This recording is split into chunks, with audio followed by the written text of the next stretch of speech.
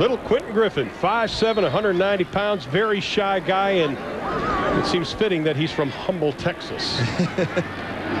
It is fitting. Has the same demeanor as a Barry Sanders, very shy and unretiring. And there goes Lawrence Flugents. And you see the wrap on his ankle. See his left ankle there? And they're going to go in and check him out. Hopefully they can get him back. The pitch, Griffin, still on his feet. Hard to bring down, keeps the legs moving to the 40. He may be shy off the field, but he's a lion on the field. And we do have a penalty flag down. Came in very late near the end of the play from deep in the secondary. Looked like the back judge threw it. Don't know if he detected something on the tackle. You know, we'll soon find out.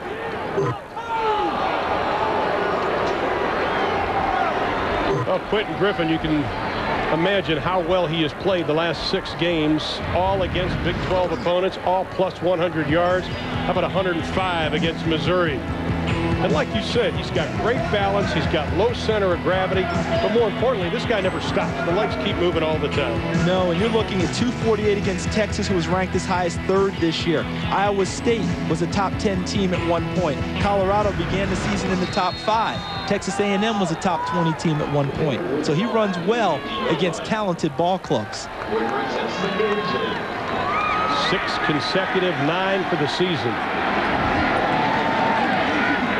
Dibble throws a quick screen out to the far side to Curtis Fagan, the senior out of Houston, Texas. Big 12 honorable mention a couple of years in a row. Making the stop was number 9. How about the fact that the OU receiving record was set by Eddie Hinton back in 1968, stood up until this year. 4 Oklahoma Sooners have broken that record for receptions in a career. It's a new style of football at Oklahoma. You know, going into tonight's game, look at these guys. All of them here, Eddie Hinton was the record holder at 114. Now there are 4 guys playing tonight who have broken his record. Remember, all those wishbone years cut down on the number of opportunities for receivers at Oklahoma. I don't think Barry threw 114 times a season. We can talk about him throwing 114 times in practice. That's right. Hibble looking over the middle, wide open, the big tight end, Trent Smith, another Oklahoma first down. Second reception for Smith, and this is where Texas Tech had some problems early in the season. Passes over the middle. That's why they tried to put Meeks in there. Vincent Meeks, the free safety. Greg McMackin said we were weak over the middle. Yeah, you see Greg McMackin signaling, talking to his coaches in the press box. Vincent Meeks began the season as a running back. Now as a true freshman, he's holding down the free safety spot because they think with his athletic ability, he can make more plays over the middle. But remember, he's just a true freshman, only his 4th game as a safety. After the pickup of 14, Oklahoma on the ground, nothing doing this time. Quentin Griffin is spun around by Jason Wesley. What a nice play. That's exactly what Texas Tech needs. Big plays from guys who can make tackles on the spot. The option, and Jason Wesley, they were not able to block him. You saw Trent Smith, number 88, try to block him from outside in. He defeated him by getting up inside of Trent Smith before he could bring the block. Then he makes a tackle on the spot. Those are the type of plays that Tech needs. Loss of 5 on the play. Sooners facing 2nd and 15. Tech brings 5. Oklahoma picks it up. Pass incomplete. Boy, there were an awful lot of white jerseys around Quentin Griffin when he bobbled that. I think that if you're going to critique Nate Hibble on that play, here's mine. Throw the ball on the ground at his feet at that point. The timing of the play was disrupted. He tried to make a forced throw inside to him after the screen really wasn't there, and you saw what happened. Hands got on the ball. That could have been disastrous for Oklahoma. Tipped up, Texas Tech brings it the other way. At that time, when the play's blown, throw it at his feet, take it incomplete, come back and do it again. He was fortunate there. Oklahoma 75% on 3rd down, final 9 seconds of the quarter. 3 wides to the left. Tech brings 6. Hibble dumps it off to Smith, dropped it. Now they're saying it was a catch and a fumble. You don't see that very often from Trent Smith, the 6'5" senior out of Clinton, Oklahoma. Usually when you've got Clinton in your name, going left is successful. Not tonight.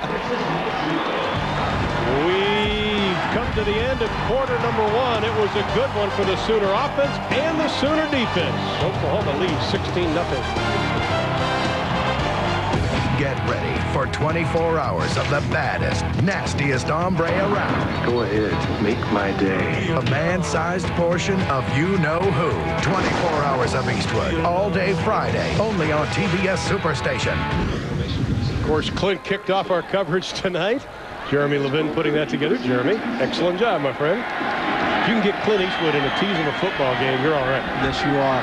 Without him coming to beat you up. That's right. Ferguson kicking with the win, and he booms this one into the end zone.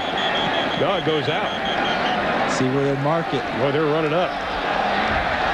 They'll be inside the 20, but they're still walking. Didn't quite catch the corner. No, 18 yards short after the 21-yard kick. Here's how it all started in the first quarter. Kewan Jones goes in from the 10. His 12th TD of the year. And then how about Quentin Griffin? 62 yards. That was impressive, Charles. Yes, it was, because of the balance that he displayed. Sure, he got some blocks, but he's a very intelligent runner. And then a great play by Oklahoma's defense. Nowhere to go with the ball. And Jimmy Wilkerson with the safety. Oklahoma up 16-0 in the second quarter. So far, this Texas Tech offense has not been able to get in any type of rhythm. Let's see if Kingsbury goes with shorter passes. Well, he starts out that way. Pass is complete to Wes Welker. Eric Bassey coming up from that strong safety spot to make the stop. Let's take a look at some of the numbers. 15 minutes already in the books. How about 174 yards for Oklahoma? Well, you expect that Texas Tech won't run the ball much, but -1 is not going to get it done. They got to run enough to take some of the pressure off of the passing plays. First time they gained yardage on first down for Texas Tech. They picked up 6. Have not gotten a first down yet in the game. Roll it out on the flat. Carlos Francis scampers away close to the first down of the night for the Red Raiders. Carlos Francis, the junior out of Fort Worth, Texas, leading receiver on this team last year, had a great catch last week against Texas. What you like most about the last 2 plays for Texas Tech? 2 positive plays in a row. You know, not a good play, and then something goes wrong. Now they need one more to get a first down and allow themselves to get their feet back under them a little bit. Numbers for Cliff Kingsbury, 22 yards on 4 completions, 3rd down and 1. They keep it on the ground. They get the first down. Wes Welker, his second carry of the night. Welker, as we talked about, does it all. He's not afraid to run. He's not afraid to catch. He's not afraid to return kicks. And he doesn't mind kicking field goals or extra points if they ask him. If they ask him, he actually warms up as a kicker. And they say he has range about 55 yards. He's attempted a field goal earlier this year. He may be one of their kickers next season. Also operates as the gunner on punt coverage. Only the 3rd time in the last 26 years Texas Tech has reached 8 wins. They're looking for number 9, but they're in a 16-point hole tonight. Oklahoma blitzing. Kingsbury deep into the flat, incomplete. Nehemiah Glover, the intended receiver. And what Oklahoma liked about that play is that where Cliff Kingsbury threw the ball was to the receiver farthest away in the defense. It's very similar to basketball. And partner, I know you covered a bunch of basketball. When you trap on defense, your rotation is there's always someone open, but you want that person to be the person farthest away, toughest to make the throw. That's a long throw for Cliff Kingsbury. Worked out perfectly for Oklahoma's defense. Of course, Mike Leach designed the defense here at Oklahoma a few years ago when Josh Heupel was the quarterback. He knows what this crowd can do when they get into a game. 2nd and 10, little shovel pass. Henderson breaks a couple of tackles, and he is finally brought down at the 40-yard line. Jonathan Jackson, the fastest defensive lineman, sophomore out of Houston, coming up to make the stop. But that's how Texas Tech defeated the A&Ms, the Texases. That's the plays that they're successful in doing. And that's why when you talk with a Mike Stoops or a Brent Venables, the defensive coordinators for Oklahoma, that they say you have to be judicious in how often you go after him, because Texas Tech has plenty of what they call blitz control plays.